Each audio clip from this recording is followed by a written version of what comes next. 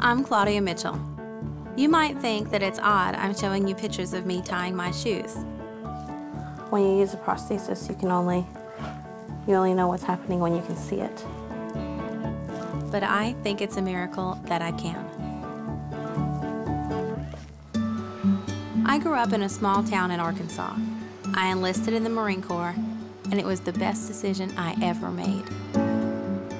I got out in 2003. I went back to Arkansas and started school. 10 days into my summer classes, I had a motorcycle accident. It was only the second time I'd ever been on a motorcycle. We were going too fast around a curve and I flew under the guardrail.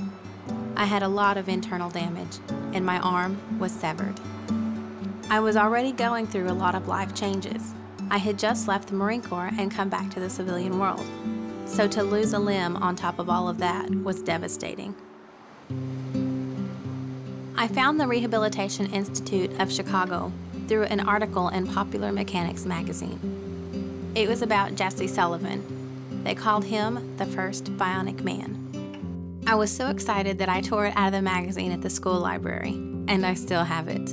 Then I called the general number to the hospital and asked who I could talk to about getting an arm of my own. I was the first girl to ever ask for the operation, and the first person of my age to get one. I got my surgery on my 25th birthday. Okay. All right. The way the surgery works is they take the nerve ends that used to connect to my fingers, hands, and elbow and remap them to muscles in my chest.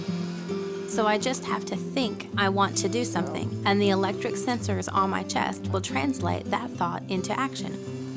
I have been going back to the Rehabilitation Institute for testing every year with new arms, because every year the technology gets better. They are working now on a new generation of arms that will send nerve signals back to the brain which tell it what your fingers are feeling. Things like textures, hot and cold, or whether you're holding your coffee cup too tight. Those are muscle signals. It's what her brain is telling her muscles to do. When I first came up here, it was all about me. I wanted an arm that worked for me. I wanted it so that I could have a better life. But being part of the process where there's research and learning, it became a part of making something better for people that come after me. That next 23-year-old girl who loses her arm and is so frustrated when she tries to iron a shirt that she breaks down in tears.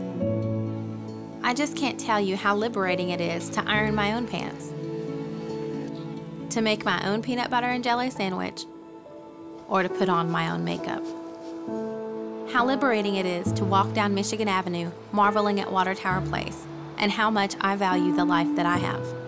For that, I want to thank my husband and my family and the Rehabilitation Institute of Chicago, and you. Without you, I wouldn't be standing here tonight saying thank you, Community Trust.